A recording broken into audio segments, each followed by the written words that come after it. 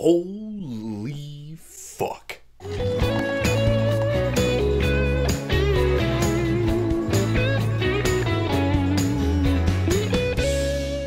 John Wick Chapter 2.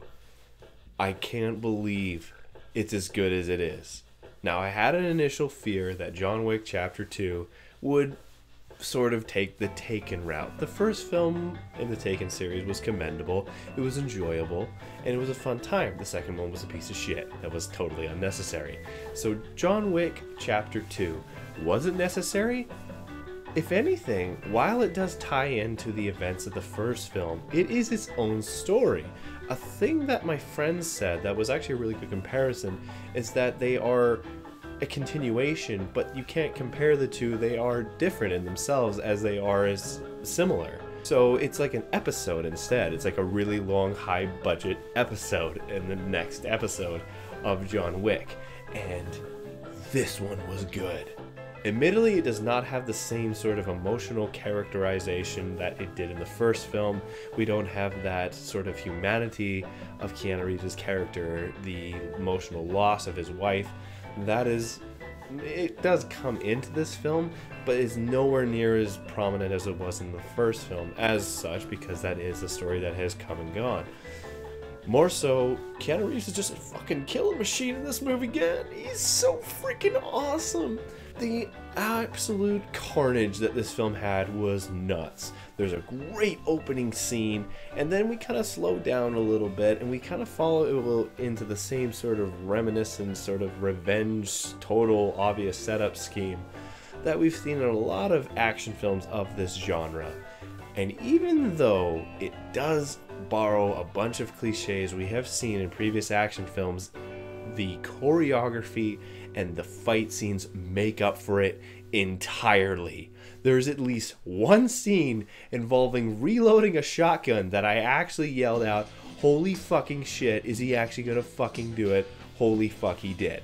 Apologies for all the swearing in this, but it's necessary because I think I said holy fuck at least 40 times throughout this whole movie. Every time that it could, this film brought an action scene that completely blew me away. There was even a funny action scene, a funny shootout, just like that was probably one of the funniest scenes with guns and people shooting at each other I've seen in a long time.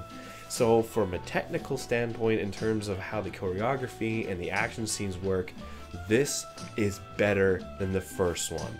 The first one did have that really cool creative idea of using a guy in a car and just driving around and killing people at the end, and then the nightclub scene. But this, there's just so many scenes.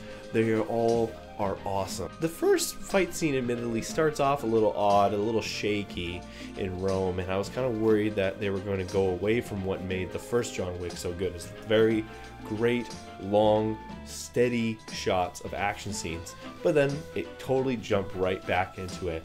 The idea of the backstory of the whole world with Continental and everything is again really well worked on, but not explaining everything. It's still giving us this mystery, this interesting world building aspect. The additional characters in this film, Ian McShane's still really awesome. The bad guy, nowhere near as good as the villain from the first film, who I really enjoyed. He was a respectable villain. The villain in this one's just a douchebag.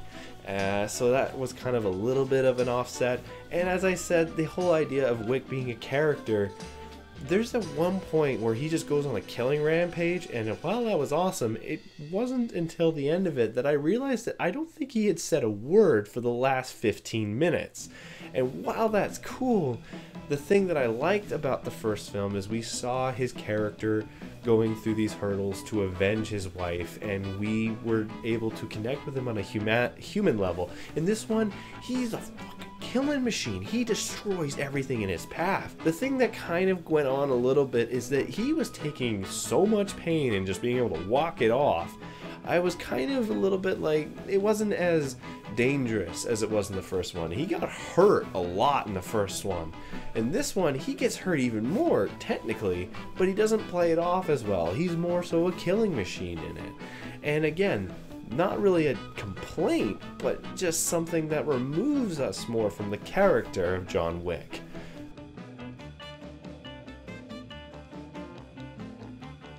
Either way, though, these are very mild complaints. The film is fantastic. The ending will shock the shit out of you.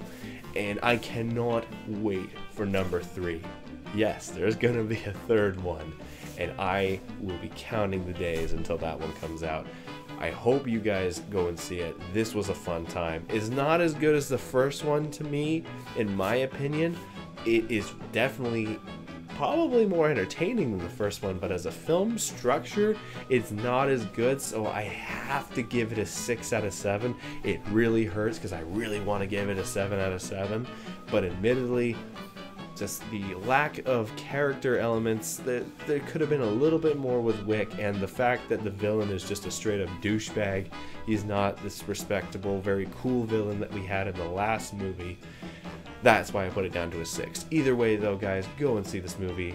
The amount of holy shit moments I had in this film were ridiculous. I'm seeing it again tomorrow, or technically today, but either way, hope you guys enjoyed this review.